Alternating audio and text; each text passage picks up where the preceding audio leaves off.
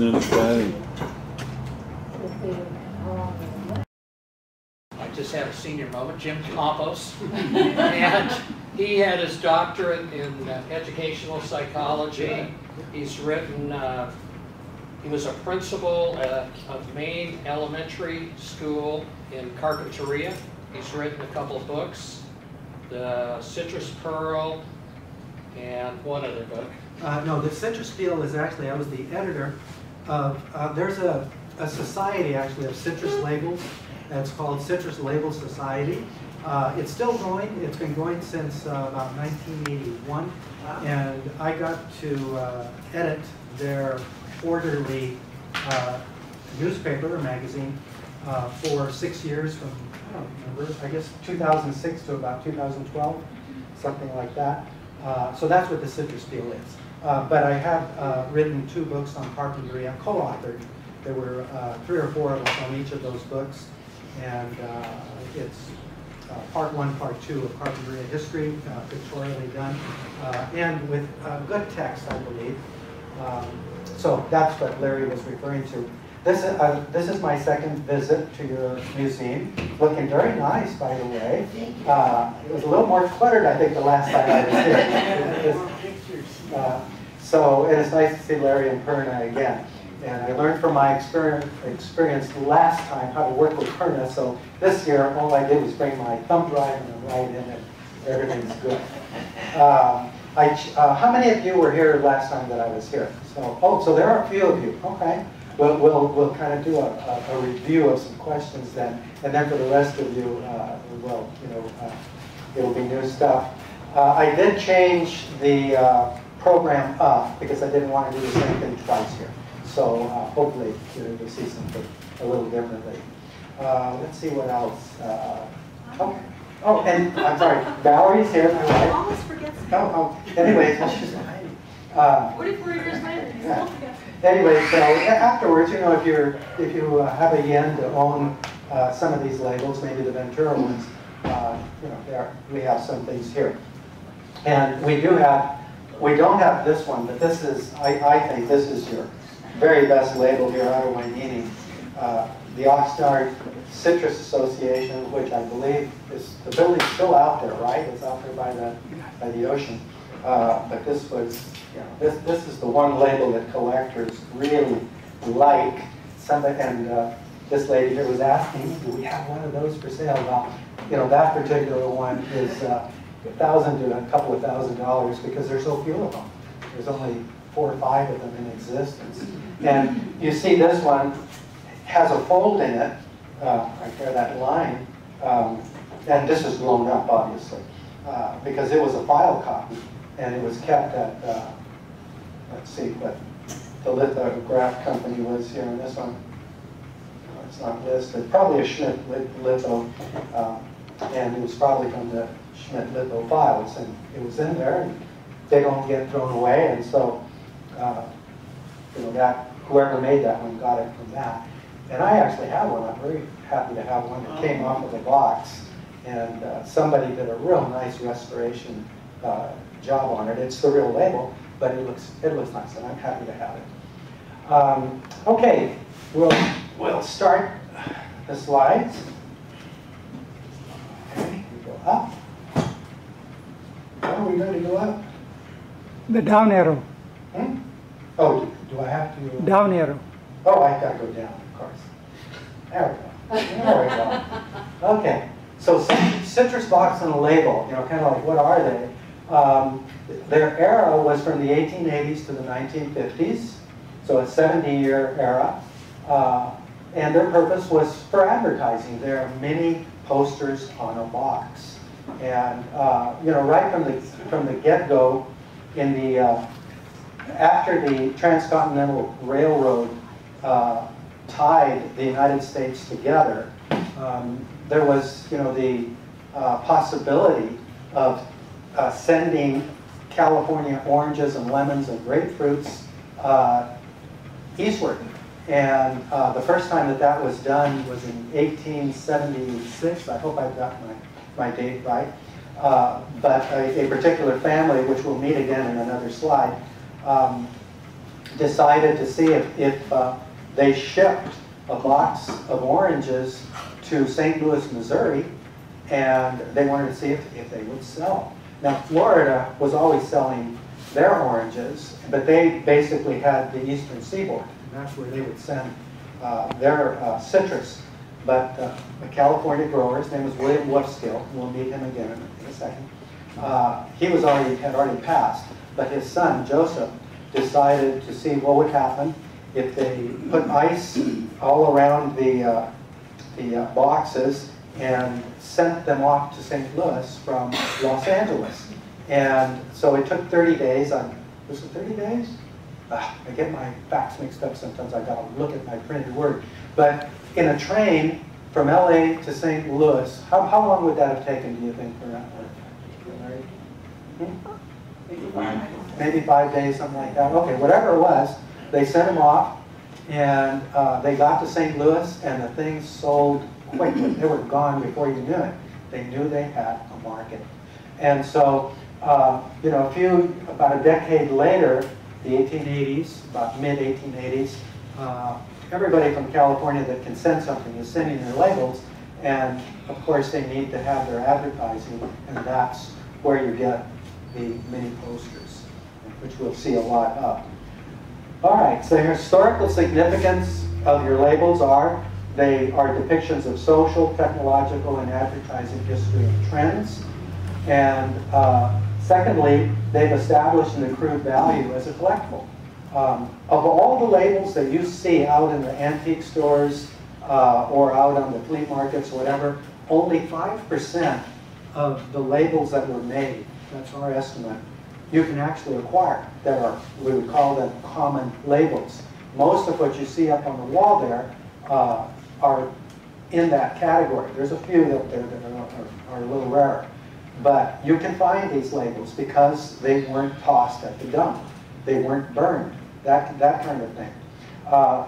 In fact, the only reason we even have those commons today is because there were a couple of collectors in the 1960s into the 70s who decided that these things were pretty cool and they'd like to, grab everything they could. The packing houses were still around, and they had all these labels that they had no use for anymore because their usage had terminated in the 1950s. And so they're still sitting around. They hadn't thrown them away. Some of them had. They'd taken them to the dump. They would get a pitchfork and stuff, and they'd toss them up, and then they'd burn them or whatever it was, and they got rid of all of the labels. But the packing houses still had a lot of these bundles where there are 500 to 1,000 labels at a time in the bundles, sitting at the back of their warehouses. And these two guys, Jim Ducote and Gordon McClellan, canvassed the state, hit every packing house. They were unbeknownst to each other doing this little mission of theirs at the same time, and they never ran into each other, which was kind of curious. But they're the guys that saved all of the labels that you can actually find today. And there was one other guy, Ray Marua. Does anybody know Ray? Because he's from Santa Paula. Everybody seems to know Ray, who collects labels in this area. Ray, at the time, and I don't think he'll mind that I'll say this, but he used to get in trouble in the 50s when he was growing up, and he ended up in some sort of a juvenile, detention thing of some kind. And part of, I guess, what they would have him do, part of his punishment or whatever, was that he would have to go take garbage and things like that to the dump, and whatever was one of his work details. And the packing houses in the Seaboard packing house particularly was sending their stuff out to be burned. And the Seaboard labels are some of the prettiest ones that you'll see. And you have some up here. You'll see Cutter up on the wall. You'll see anything with the ships, galleon. Let's see. Which one? Seacured? Yeah, Seabound, Seacured. All of those are coming out of that Seaboard Pack Association. And anyways, Ray, bless his soul, as a teenager, couldn't burn them. He said they were too beautiful. And so instead of, when they went to the dump, you know, getting the pitchfork and tossing them around and then setting them on fire, he just picked them all up and he put them into whatever, you know, transportation that he had. And he took them back home. And a cute story that he has is that his father said to him, you know, Ray, when stuff is taken to the trash, you know, to the dump, it's meant to be trash. You bring the trash back home. Well, you know, thank goodness, you know, for Ray, we still have these beautiful labels. And he made it a business. You know, his stuff is still sold all over the place in the Ventura area. Okay, so on to the next one. Oops, you're going backwards again. Okay, some talking points, just real quickly. All the labels have coded messages on them, and you learn to recognize how their dates, you know, where they came from, all that, from the messages that are on the labels. So, you know, things that you'll see from the size immediately tells you something. If they're 10 by 11, kind of squarish, that means they're either grapefruit or orange labels, because oranges and grapefruits are bigger, and they were put in boxes that were deeper. And so the labels then would be affixed to the fruit boxes, and the fruit boxes would go into the markets, and people would buy from the fruit boxes. And then if they're lemons, lemons are smaller, so they were in flatter boxes, and that's why their labels are 8.5 by 12.5. And then some of the other things, we'll explore them. You can kind of look at them real quickly. Fancy versus choice versus no message, sun-kissed, blue, red, white, all this stuff. We'll look at that as we move along. Okay, and then I think this is the last of the talking slides. First groves, first labels. Do any of you remember William Wolfskill from the last talk? Okay, William Wolfskill is, he was a mountain man. But you know, some of these mountain men were really bright guys. You take Jedediah Smith, you know, who was killed,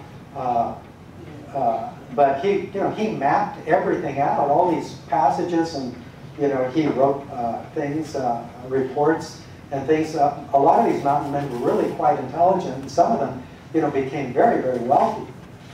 And anyways, William Wolfskill was one of those guys.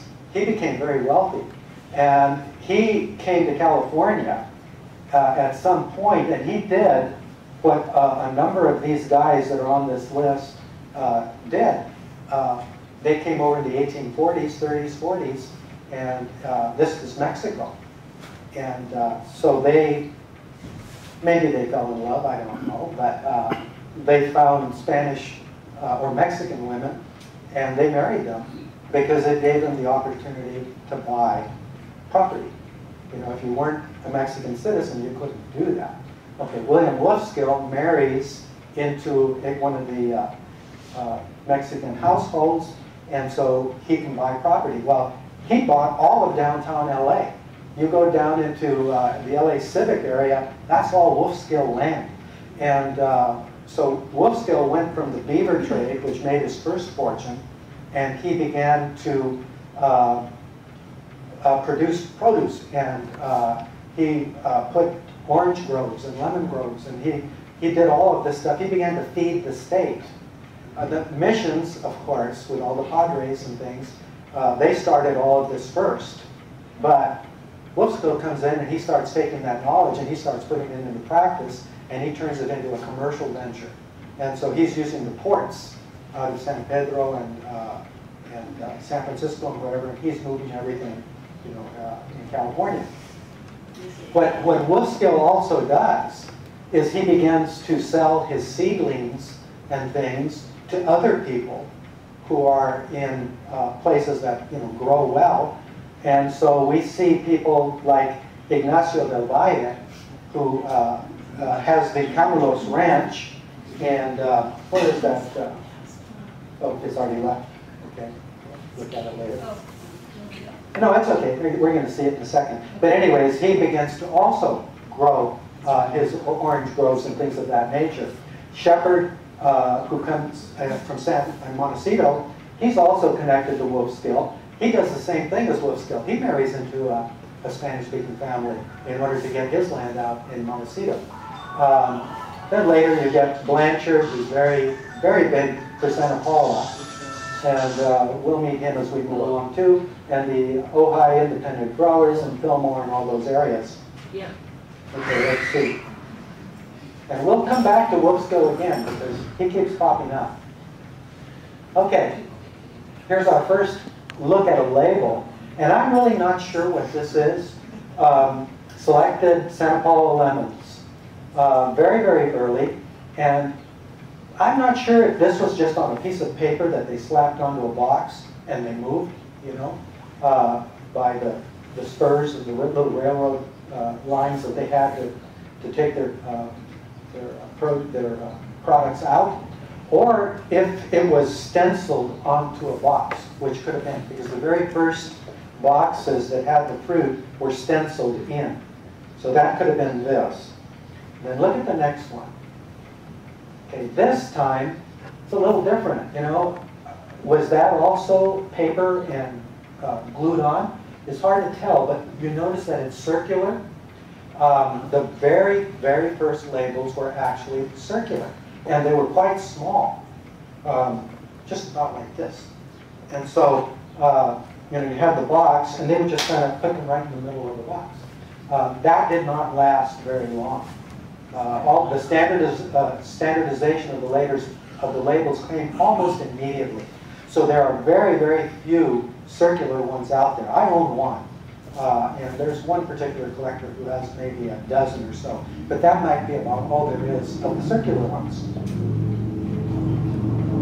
Now here, this is what we more imagine what a label is going to look like.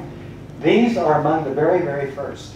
These are oversizes. You can almost see that, can't you? Even though they're, you know, they're just on a picture, because the standardization is going to be like this.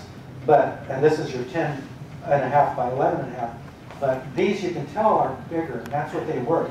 The other thing about these two labels, and these are, you know, from the area, is that they have a waxier look to them.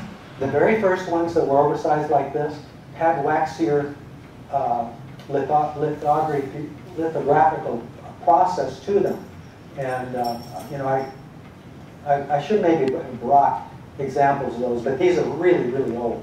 This is, you know, 1880s, 1890s stuff. And it's kind of cool is that I'm going to guess that maybe the Santa Barbara and Ventura County one is the earliest one, because Ventura County was in Santa Barbara County. And what is the year, 1874? Is that when it split? Am I right? I think so. Okay, so in 1874 probably, Santa Barbara and Ventura were split into two. And can one of you guys tell me, San Fernando, was that also a part of this large county, and San Fernando went over to LA? No, I don't think so. I don't know that, except that San Fernando is very much connected to the Ventura labels. So there's some sort of a connection with that. Or the railroad tracks. Okay, and then the other one, which is another candidate for the very first label in this area, is the Topa Topa Ranch, which made that label in Ojai. And that's a real rare one. Okay, let's see. Now, we were talking about the home of Ramona. And there's, yeah. So this is just one of the outstanding labels, and I think I already mentioned that it was like a $200 label, and then a big find was made, and so it has really shot down the price, and everybody can afford one now. But this is a 1900s label, and it has a gold leaf border all around it. It is spectacular. So 1900s label, the gold leaf. It's U.F. Del Valle, who started the ranching and selling oranges commercially in the 1850s. And it's from Campos, the ranch. It was found in bundles on that date that you see, after that date, January 17, 1994. The Northridge earthquake hit, and the owner of the Campos ranch got spooked by the earthquake. He didn't like earthquakes, and so he moved to Las Vegas. He moved out of California and sold the ranch. He obviously had a bunch of bundles of Homo Ramonas that nobody knew about, and he took them with him to Las Vegas. And then shortly after that, he probably had them stored somewhere and then, forgotten they were there. And shortly after he moved to Las Vegas, he began to sell all of his bundles to dealers. And suddenly the area gets flooded. It's like, where are these coming from? And this is what happened. And so they are now a common label. And maybe, they would sell for $10, but it's pretty rough. I mean, to see a label that gorgeous, for that low a price. And so we tend to sell them for $20, and we still think that's still a good deal. They're just too nice to look at. Yeah, we'll come to that. The very first home of the Ramona looks very similar to this one from the 1900s. This one, I'm going to guess, is maybe 1890s. And you can see the difference, a little bit of a difference. It's the same thing, but it says Fancy California Oranges. And that's one of your coding things there. Fancy was the highest level of quality in the very early times. That's how they would tell you if you were getting the best quality orange or lemon. It was a fancy one. And then in about 1910, 11, 12, something like that, the Campos Ranch sold their image, which was so popular, to the Piru Citrus Association, and that's why these now are Homo Ramonas from Piru. And these are truly rare. All the Piru Homo Ramonas are near impossible to find. Oh, and right here, again, coding. You see the sun-kissed orange, the sun-kissed yellow ball, all these. That's telling you, again, top quality. If it's sun-kissed, it's top quality. Fancy versus choice. There's another fancy one. This one is a real rare label, and it's coming out of El Montecito. So obviously Montecito at one time was called El Montecito. And I keep this one, and I always show it at talks that I do, because it has such a great history on it. You see two little boys that are in front of what looks to be like a packing house. This was a packing house. It was on, what's that road? East Valley Road in Montecito. And it's not very far from Mount Carmel Church. Everybody knows Mount Carmel Church. And notice that the label is called Carmelica, Carmel. It was also a church. It was packing house, it doubled as a church, and it tripled as the school building. So it had multi-purposes, this building.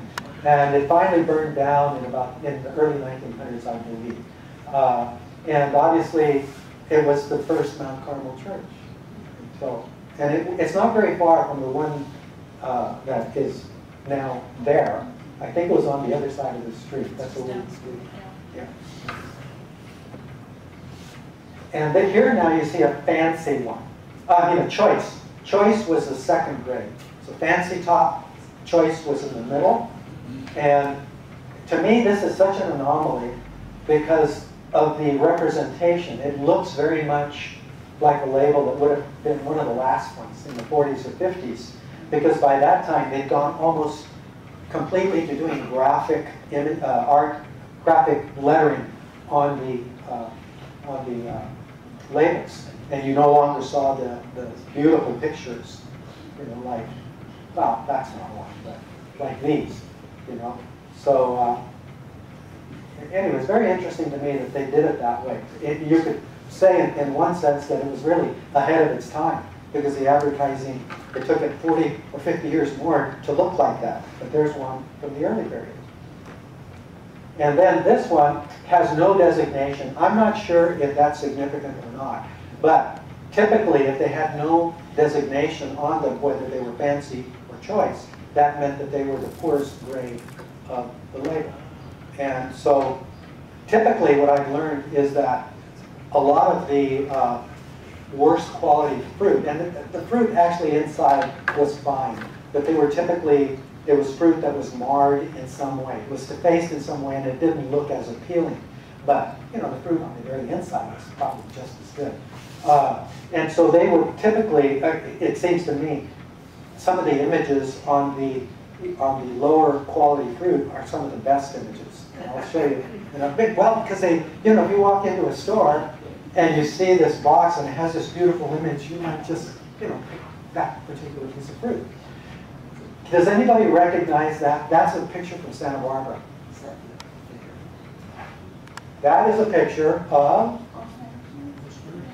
the flower festival in Santa Barbara, which ran during the 1890s for about a 6-year period.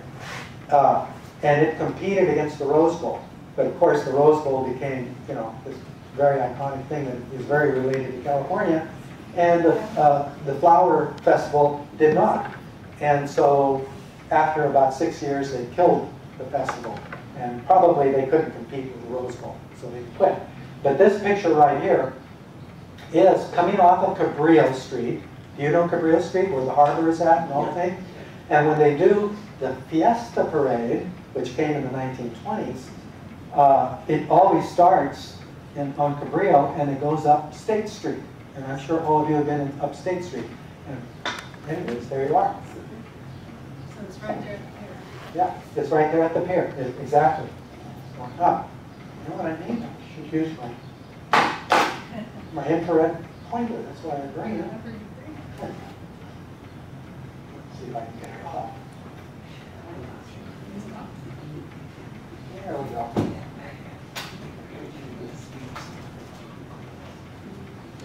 Okay. All right, here's some early limonetta labels, and again, you can see the beauty. And the early labels have the best images. Why? Because they were slapped onto the box, and every time somebody came into the supermarket, the local market, you know, they would see the fruit boxes with these beautiful images, and that's how they would advertise and sell their fruit.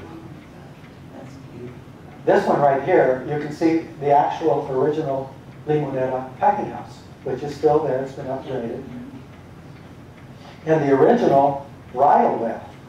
The later versions of the bridal veil you can find, and you can own one of those. We have a few of the later ones here. But this one, you know, they really do have a scene out of Yosemite there. That's a gorgeous, gorgeous label. That's Bridal Veil Falls. Yeah. It's actually what exists.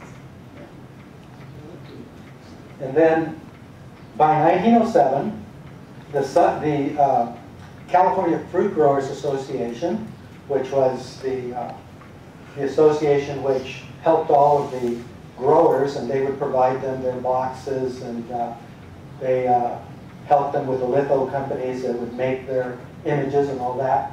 Anyways, by 1907, the Fruit Growers Fruit Association developed these logos, which became, for that company, their way to tell you the quality of the fruit.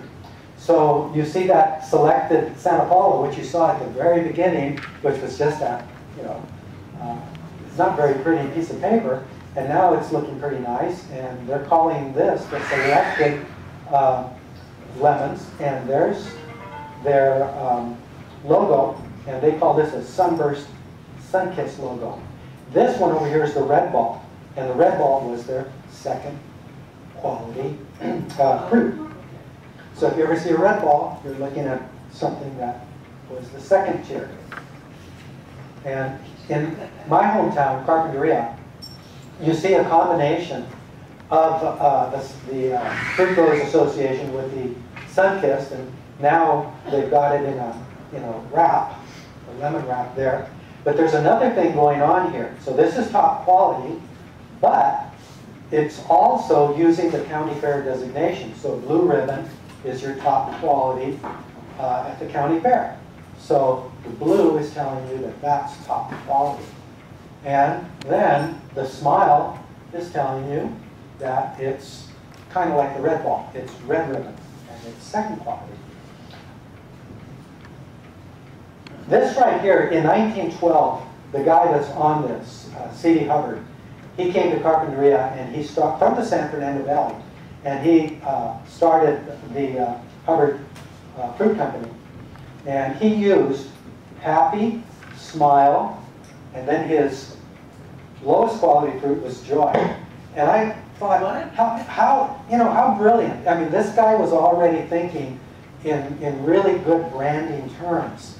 So, Happy, Smile, Sad. Not sad. Joy. Happy, Smile, Joy. And so you were going to have one of those emotions if you bought his product. But look what happened. Very soon in the game, the Joy label, I collect Carpinteria labels. I have a very good collection. I do not have a Joy. I have never seen a Joy label. And that's because Hubbard did this.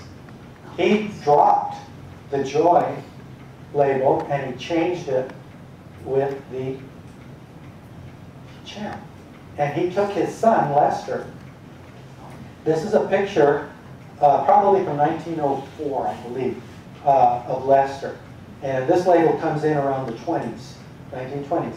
But he put Lester with a little ball and a dog. And this is probably the top label out of Carpinteria for collectors. It's real rare. And just like your Seaside, it's one of those labels that's $1 grand or $2 grand if you can find it. The thing about, Champ, as you can see, is a beautiful, beautiful label. So that's carrying the lower quality fruit. They drop the Joy, but they give you this really great image to entice you to buy the fruit. And there's another thing, the no designation, which is the lowest quality. In the county fair, it should be white, shouldn't it? Third prize is white. White does not translate well to these labels, so they wouldn't use white as a background. What they did instead was they chose the colors yellow and green to use as that designation. And Hubbard, was again a good marketing guy. He borders it in green and he uses yellow on the inside. He used both colors. And so, before I move to the next, I got this guy, Lester, became kind of a funny legend in Carpinteria because he was as wild as you could be. In the 1920s, when this label comes out, Lester was already in his prime, and he was a bootlegger, during the Prohibition era. He loved to run in a fast crowd. He was constantly in Hollywood, and he would bring starlets and things down into Carpinteria. And so, and he drove the latest cars. He liked to drive fast. He liked the ladies. He liked his liquor. And anyways, he was just what's the right word, God? He was nonconformist, unique, and he was always trying to cause trouble. So this cherubic-looking little guy, was anything but. And when he passed away in the 70s, okay, by the 1960s, he's an old man. So he's not this guy that's running around, debonair or whatever. And he has squandered the family wealth. So he's almost destitute. He still owns one of the family's homes. And he lived not very far from where we live. And he put up, in front of his house, he put up a big blanket, a big sheet, basically so you couldn't look into his house. But on the sheet, he wrote, stud fee, $1. He meant himself. I don't know if anybody ever... So typical of Lester. Yeah, very typical of Lester. And he used to hang around with the hippie crowd, with all the young people in the 60s. And he always wore this red, I think it was red, it's some beret that he had on, and his hair was white, long, and stringy, and he had a beard that was also stringy. He never wore a shirt, not even a t-shirt. He was always bare-chested. He had a little Volkswagen, which was a convertible, or did he just rip the top off? And so anyways, you could always tell when Lester was coming in that little bug, you know, with no top and him bare-chested. No matter what the weather. Yeah, no matter the weather. Anyway, it was interesting. Just very comfortable. Anyways, here you see a later version of the red, I'm sorry, the blue, red, and green. So again, you've got the blue ribbon, red ribbon, no white, but yellow or green. Okay, and then by the 1940s, late 30s, 40s, everything is becoming graphic designs. You're not seeing the beautiful images. So you have an airline that is from the 1940s. Yeah, so we'll do, oops. And then, I just wanted to show this. These are 1900s labels. The Santa Paula Citrus Fruit Association started about 1902 or 3, something like that. And they always had them in this way. So again, maybe they were just far-sighted and they knew it was going to go to this. But by the 1940s, you know, they are still using the very same images and their graphic design, graphic lettering. Can you date these? And just look at those. Okay, you know the 40s. And look at that one, says Airlane. We think that might be a misprint. Somebody mixed up the A with the I, because that's the only one we know of. And we've only seen one of that label, Airlane. And that's But temporary too. and it's a temporary label, right? And then the Airline, which is the early version, this is from the 1920s. This is actually a design that uses what they call aluminum filter lithography, and it was used during the 20s, and it replaced the stone litho process. And the stone litho process is definitely the best process. It is just more expensive to use, but the prettiest labels are all stone lithos. And so, you know, they've got just a really unique look to them. And some of these labels, like Albion here, they continue to use, they did not throw away the stones which would run these labels through. Bronco is another label. I'm not sure if I have a Bronco here. I know we've got one someplace.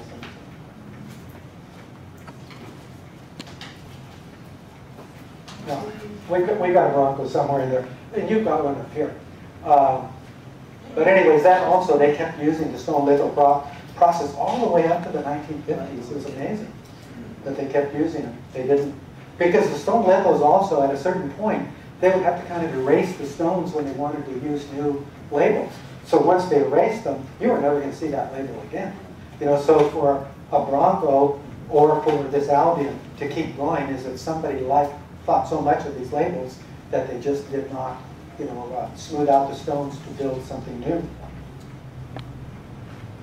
Is everybody happy? This is what happens to us collectors, is that when they keep updating the labels from, you know, every 5 years or whatever they would do, for us collectors, we got to have every single one of them, because they all look the same basically, but every one of those is a different time period. And we even have in Carpinteria a grapefruit. I'm told that in Carpinteria, my hometown, that they used to have oranges too, but I've never seen an orange label out of Carpinteria. And you, I think, maybe you know, but lemon labels, lemons need to be grown closer to the ocean to get the salty breezes and stuff like that. And so your oranges are all coming from the foothills. So that's the difference. And then in Ventura County, you have similar stuff. You know, like the stripes out of Fillmore, which is kind of interesting. Rancho Sespe.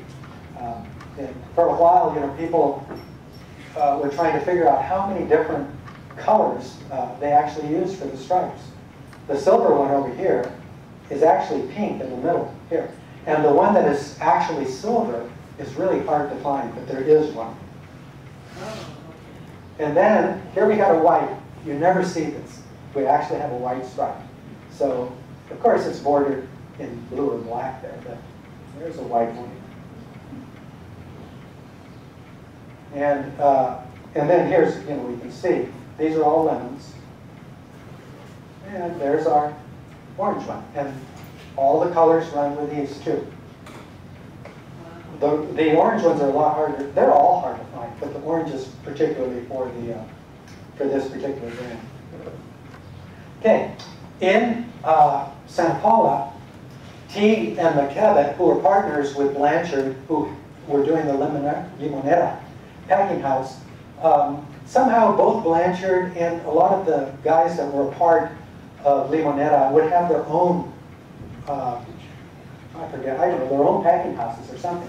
But Teague and McKevitt simultaneously are sending fruit out of these brands, just the way Blanchard also was doing it, his own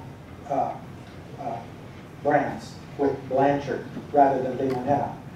But here, this is real interesting because Teague and McKevitt used all Mason symbols for their labels. So they had a theme on them. The golden bowl, the pitcher, the level, the compass, and some sort of a rope. Very, very interesting, I think. And then they had one, which is very elusive, the Fountain brand. I'm real fortunate to have both of these particular labels. They're the only ones I've ever seen. But again, it has the Mason, the Masonic theme to it. But one of the reasons that you do not see this particular label is because they changed it. They changed it to a mission kind of a thing. And that one you've probably seen. So that, they replaced Fountain with it looks more like a Santa Barbara label. Okay, here's another one where they took a theme. And this is Santa Paula Orange Association. And they went with the Great Depression, and they used exotic animals, but they titled each one of their labels with some sort of a message that we can get through the Great Depression. We gotta have courage. We must be stalwart. We must have strength. We will endure. Okay? So that was kind of neat. Then, who knows why they did this?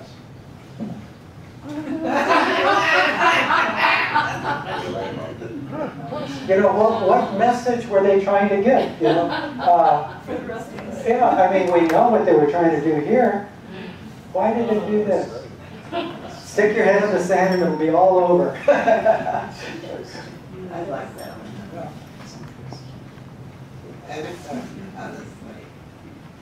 Okay, then Fillmore was real good with some of their labels in showing progress in technology. So the very first label of this series is your Zeppelin or balloon or whatever, and that's a really expensive label. If you can find one of those, they typically sell for $5,000–6,000. But I actually think that the second of these labels, it looks like my pointer's not working too well. What is Yes. Any questions anytime? No, Sure. it's working. Yeah, okay. You see it's a biplane. And this, I think, is really the rarest one of this group. I have not seen more than one or two of these. You see more of these, but these are real expensive. And then they went to a single wing plane. And then the final version was this one, where they went to a jet. And that one you'll find. And airship is always one of their top quality. Then another theme was the ships and things. And these are all, with the exception of the Silvercraft, these are all the labels that Ray Marua from Santa Paula saved. The only one that is really rare is the yacht. And I've only seen one or two of those. So I wonder if that escaped Ray, or if maybe that was the first one he burned, and then after that he said, I can't burn these, and he began to save them all.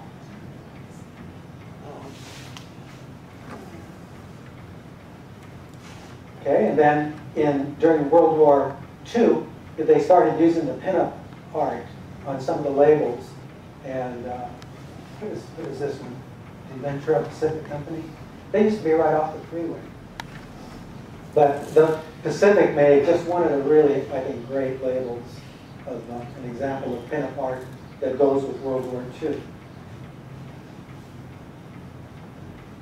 And then, a common occurrence, but not a label.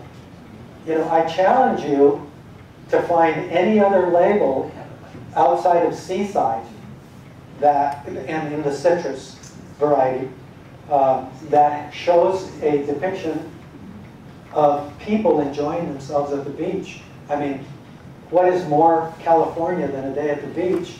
And yet, you know, they did not have labels that showed people enjoying themselves at the beach. And just about everything under the sun has been put on the label, you know, artistically. But again, just these two.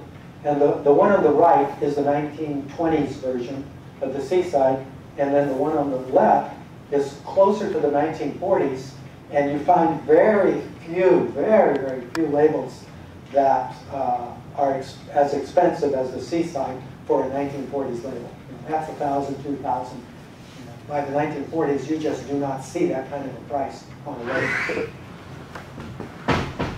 But you know, if you look at this, if you can get up real close to like this one here, you see that they've got a mission in the background, and I don't know if that's Pacific Ocean Park going all the way out to Santa Monica or something, but you know, there's some interesting things on this particular label. Oops, what did I do? Oops, I didn't want to do that. Oh, here we are, we're back. Okay. And then mountain scenes, all of these from the Fillmore and Santa Paula area. Early days of the Ventura area, and all of these are from your area here. These are all coming out of the Oxnard Citrus Association, which is somewhere near here. This one right here in the middle, Oxnard, this actually is not a common label. The common one looks like this, but this one was obviously made at Christmas time. And so there's a wreath back there. And so that makes it a little different. And I'm not sure if on this particular slideshow, yeah, I do. I'm going to, all right, we'll talk about the desirability of the orange during Christmas time. And that's, so let's see. Okay, Plains Indians, who knows why? Because these are not California Indians. Shouldn't use that word, Native Americans.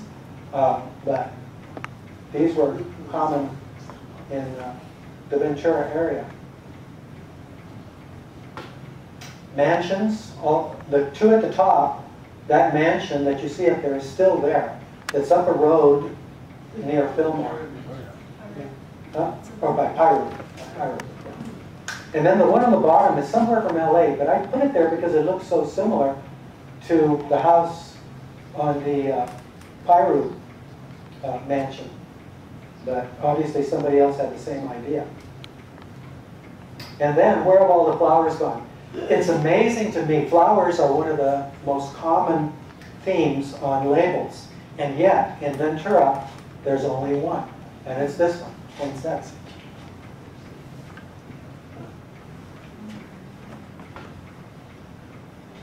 What's that? You don't think it's a very good rendering? I was an art teacher. Yeah. I'm saying it's not the poinsettia that I think. Okay. Perhaps as the leaves start to fall off. Yeah. Here, you know, we have an Ajax label and a Centauria label. And these are on what they call stock labels. If one of the associations or the growers ran out of their labels and they needed a label fast, they would go to Schmidt Litho or Western or one of the lithography companies, and they would ask for a replacement until somebody had the time to go and make their beautiful labels and they'd be resupplied. So in the meantime, they would buy these stock images. And so they would just slap on the title at the top, Ajax, or put Centauria right in the middle, and they would send these out so they could keep selling their fruit.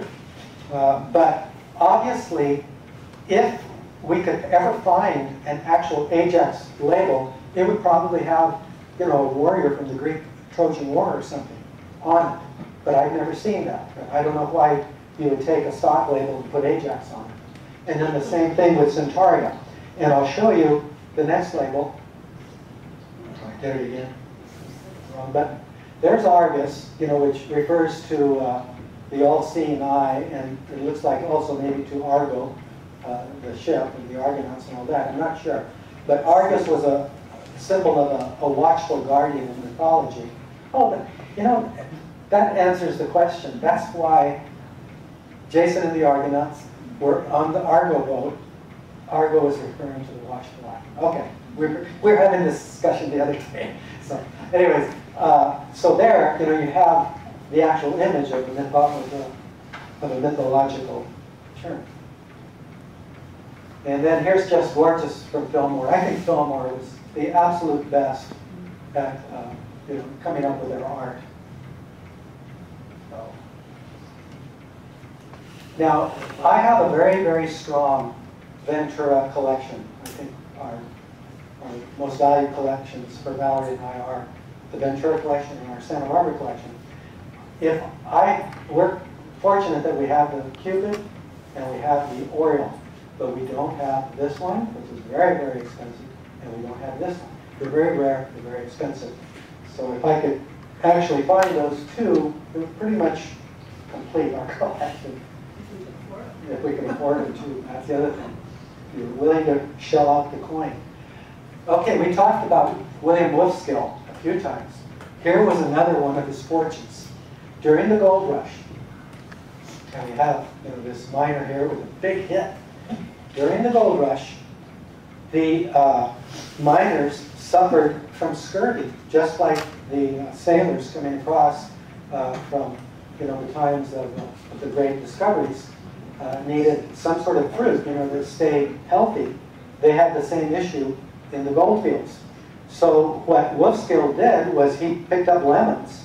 I'm not sure why he picked lemons rather than oranges, because I would imagine oranges do the same thing. But he sent boxes of lemons to San Francisco, to the port, and they were, you know, brought up towards Sacramento.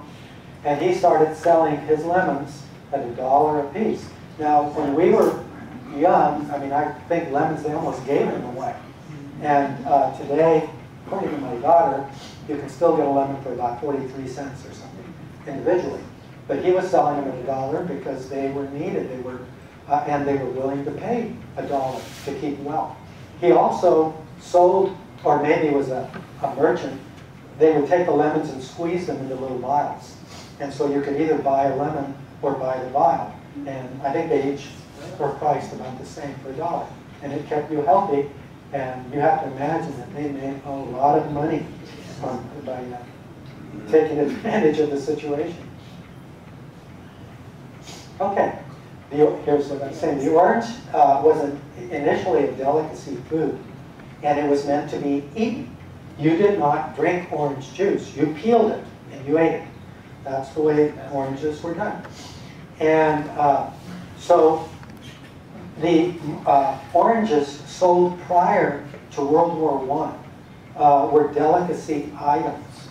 And they became a tradition throughout the Midwest. I don't know if it went all the way to the east, but I know that in Oklahoma, Nebraska, and those states, the orange under the Christmas tree was a traditional, you know, thing. And so I have an eyewitness account. Clarence Peterson, who's a friend of ours, he just passed away about a year or two, but he told me stories of the tradition of oranges in Nebraska. They came from Nebraska, I believe. That the family, and they weren't real wealthy, but they would go to a particular town where there would be a Christmas celebration, and they would get on their buckboard and pack up the whole family, and they'd go, and it would be icy and the whole thing. They would get there, and part of the Christmas services was to give each child an orange.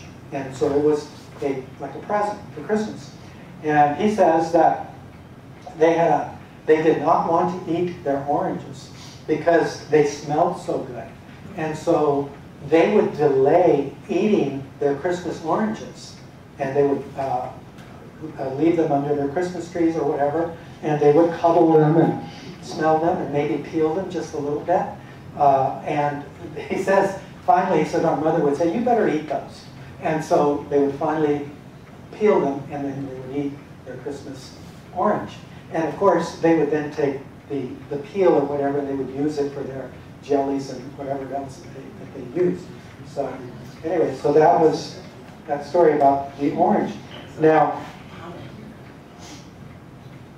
in the 1914, 15, 16 time, just prior to World War I, the orange companies like Mutual Orange Distributors and the California Fruit Growers Association, which had Sunkist, they decided they needed to come up with new ways to sell their product. And so they thought, well, let's train people to drink oranges. And it sounds funny today to think that they hadn't thought that you could drink an orange. But they started their Drink an Orange campaign. And so they began to produce things like these juicers and things of that nature, and they began to give them away to the public. Because it takes more oranges to make a pitcher of orange juice, they would sell more oranges.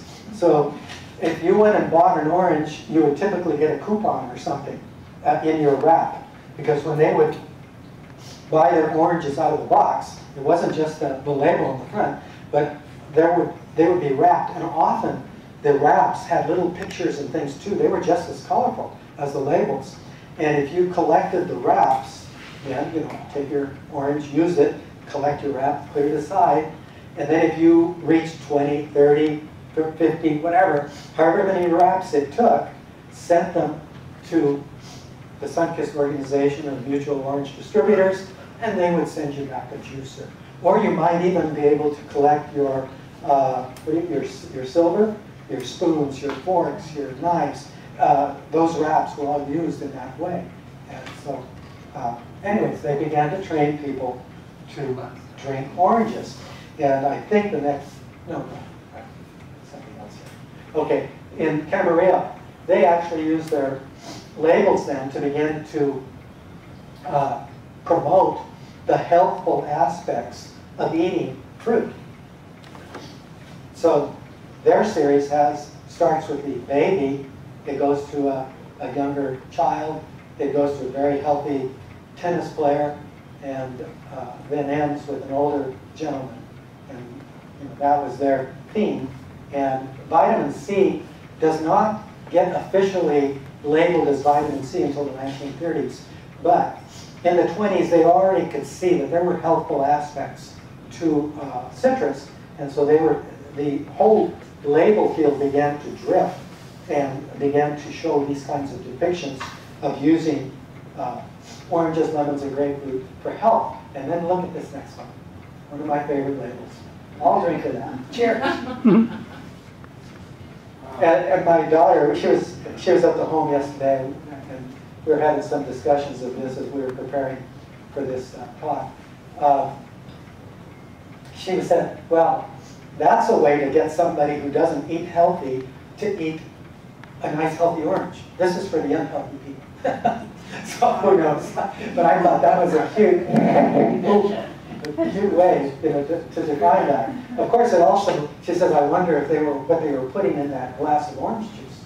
And of course, they're using that as a kind of a sexy thing before bedtime. Anyway, one of my favorite labels. Smoking jacket. A smoking jacket, right? Okay, then I'm almost done here. Here are a bunch of labels that look like they're stock labels. Each one of these labels, the original depictions, which are real hard to find, therefore I don't have them, otherwise I'd show them to you. But Power was actually a locomotive, a very strong locomotive when it went across, and so was Transit. So I would love to have those labels, but I don't have them. And then I don't know what they had on Ventura. Maybe it was always just like that. But I have a feeling all of these had earlier versions that had some sort of image. And then just some great images that you can see. some from Piru there, Ventura, one from Vilma. Right, looking at. And then these, of course, are earlier labels. And then some Ojai beauties. And then Santa Paula. Isn't that good? And then this is the last little series, and we'll finish up. In the late 40s, early 50s, the highway system is getting put in. And so all of a sudden, this company, Santa Clara Lemon Association, decides they're going to use the highway theme for their labels. So here we see the whole set. And right there, in the middle there's a stock label. And I've never seen what the center lane image looks like. There must be one that looks like these. And there's your Point Mugu right there, in the middle. In the 1950s, with the freeway system, begins to open, to shut down the local markets, because now people can drive out to their supermarkets and stuff like that. And that signals the demise of the labels. Now, they had, from the onset of World War I, they already had the technology to do away with the fruit box. And especially during wartime, they needed all the supplies like the wood and the metal and all that, and they would collect the stuff.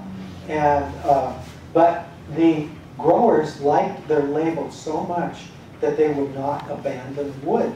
They could have gone to cardboard as early as World War I, but they did not. That was a conscious decision. World War II, they did not. But by the time of the freeways and all that, and the supermarkets, it's finally time. And people are also beginning to buy fruit in quantity. And so the cardboard box, you're not picking out of a cardboard box, you're buying the cardboard box and you're taking it home. Or you're buying it in one of those string bags and you're taking it home. So that is what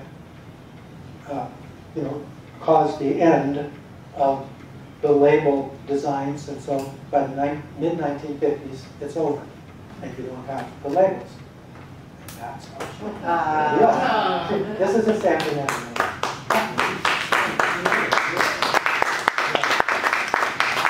Thank you. So if you have any questions, yeah. I don't have a question, Yeah. but speaking of ornaments at Christmas, I can remember